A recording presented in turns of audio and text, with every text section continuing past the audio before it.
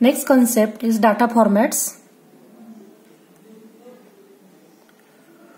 So under the heading of the data formats, the different mathematical expressions of the data and the regression and classification are given. So how data is represented? So here data set X is having the m feature values is represented like this. Capital X equals to x1, x2, dash dash xn, where each xi belongs to r to the power m. The meaning of this is X is the whole data set and these are the patterns. So how many patterns data set is having? N number of patterns, means n number of rows, and each row means each pattern, like x1 is the first pattern, x2 is the second pattern, and xn is the nth pattern. So each pattern xi belongs to the m valued vector, means it consists of a m feature values. So each row is having the m features. So m is the number of the features or attributes. So in short, data set is having the n rows and m features. So n by m is the size dimensions of a data set. Now by considering the probabilistic approach, data set X consists of samples that are independent on each other, means all the records or all the samples are independent on each other. Like suppose the data set is of students, then all the students are independent on each other. It doesn't happen that if one student's values are increasing, then other students' value will be decreasing or increasing. Means all the patterns are independent on each other. That type of distribution we are considering. And also each variable follows the same distribution D consisting of m values. So whatever the m attributes are there, for each attribute vector or for each attribute column is following the same type of distribution, same type of probability distribution. Therefore it is represented like P, that is probability of m values. So m features, it can be represented by using this is a symbol of a product. And when we can use this product, as we know the probability knowledge, whenever there are n independent events, then probability of a total event can be calculated as a product of the n probabilities of n independent events. So these are the independent events, that's why this is a product symbol is used, and 1 to m, that is m feature values are there, that's why this product symbol is there. Now how the regression is represented mathematically? So regression is represented like here, y equals to the target label. This is the input data. Now this is the target label, that is the last column.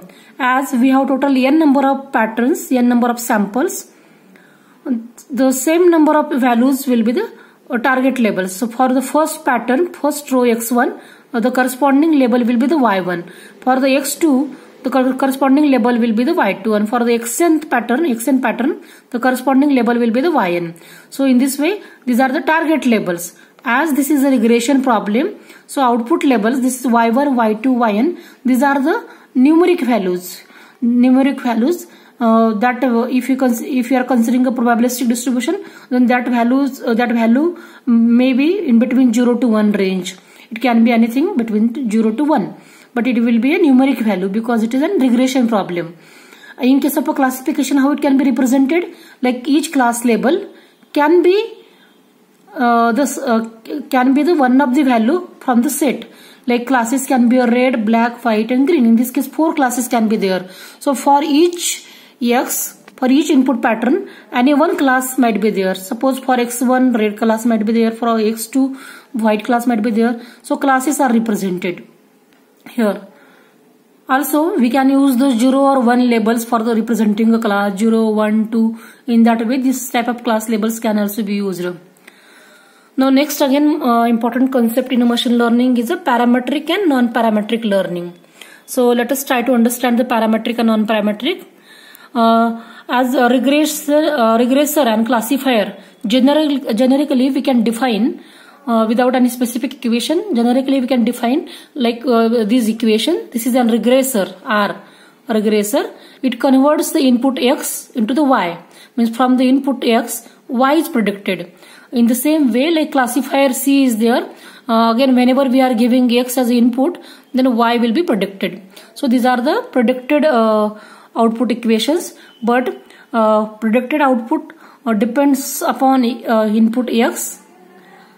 Why this bar is represented? Because input vector and output vector, these are not output vector but input vectors. Input we are giving is in terms of a vector. Like each input pattern is nothing but a set of the attribute values. That's why it is called as a vector.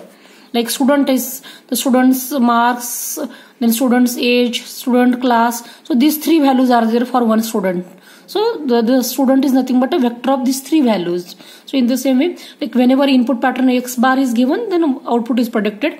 But not only this predicted output depends upon this x, but it also depends upon some parameters. And these parameters are learned through the training. Means whenever we are training a particular classifier or a particular regressor, what it does, it learns some coefficient values. Suppose in case of a linear regression, what it learns, linear regression is always represented by using the equation y equals to mx plus c. M is the slope and c is the intercept. So m and c values are learned through the training process, so that for any x, y can be predicted. So here also that the coefficient values are nothing but the theta. So theta are always, the value of the theta is always learned through the training data. So that for any unknown x, y can be predicted, because we have this knowledge in terms of these coefficients or parameters that are learned through the training. So where theta is a generic internal parameter. I think you are getting, because through the training what happens, something knowledge is extracted. It means some parameter values are set. So in linear regression, m and c are learned, so that for any x, y is calculated. Therefore, it is written here in both R and C, that is regressor and classifier, predicted output is the function of the input and learn parameter theta. So this is a learn parameter. That's why it is called as a parametric classifier, where theta is the generic internal parameter vector that is obtained through the training process.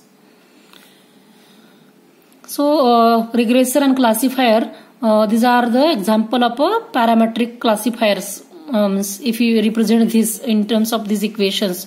But suppose unsupervised learning, like clustering, here it can be represented like kc equals to c x theta. Like here, whenever we are giving the x as an input and theta is obtained, again it is a parameter that is obtained through the training process, and where kc equals to number of clusters, like it can be between 0 to n. So whatever the number of clusters that are formed for the given data x, that are formed based on the learned parameter theta. So theta plays a very important role in this case. And also whatever the coefficient that are learned through the training, that coefficients can be printed. Python provides that facility. Python has a scikit-learn that provides the instance variable, that is coefficient underscore. By using that, we can print the learn coefficient. Means whenever that algorithm we are implementing and we are running on the data, then that coefficient values are obtained as an output of the training process, and that coefficient values are nothing but the knowledge that can be printed also by using this variable. So how to print that? So here is the code. Model equals to, suppose linear regression. If you consider the example of a linear regression, then model dot fit x comma y, that is this x is the data and y is the target labels. Then this is the training data, input data and target labels. So this is the training data. When the training will happen, after the training, like model dot coefficient, suppose if you are printing, then this is the value of the coefficient that is learned. The coefficient, it is learned, that can be printed.